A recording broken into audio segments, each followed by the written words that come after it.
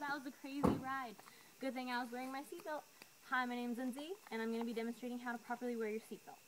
Ever since wearing your seatbelt became a law in the state of Kansas, I make it a point to wear mine. But that's not the only reason. It also saves my life. I don't know this from experience, but I do know somebody who does. My younger sister, Sarah. She just turned 16 in February, so she's had the last 7 months to drive legally. And she's already totaled 2 cars. But she's here with us safely today because she wore her seatbelt both times and every time she drives.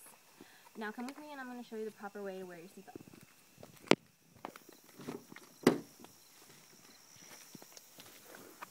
Alright, before I show you the proper way, I'm going to show you 2 ways to incorrectly wear your seatbelt. One way is under the arm like this, not the proper way. Also, behind the back, not the correct way at all. The correct way is to wear it over your shoulder and across the stomach. Wait a second, I'm 5'3" and an adult. What about the little tykes and their safety?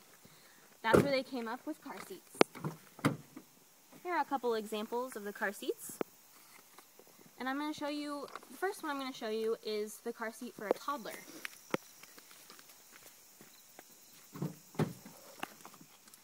Alright, in here, it hooks up here to the car on the top. And then I already have it set up so that the seatbelt goes through the hole in the back of the car seat and clicks into here.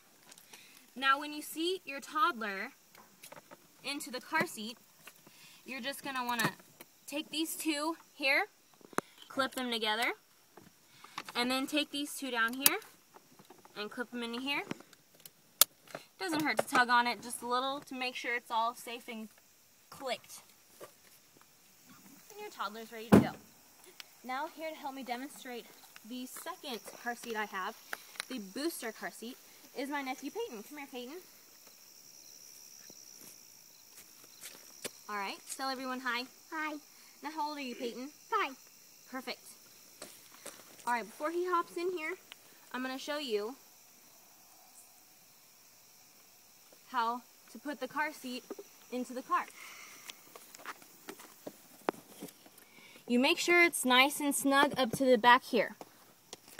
Go ahead and hop on in, Peyton.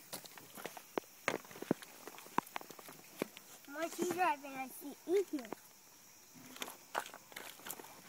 Alright, we're going to pull the seatbelt just across his chest here.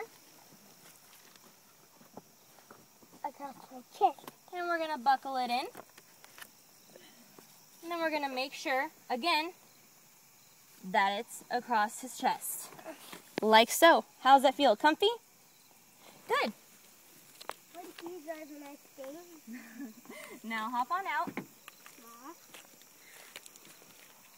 And I hope you learned a lesson today in this demonstration. If you're going to be like my sister and total your car, make sure you wear a seatbelt.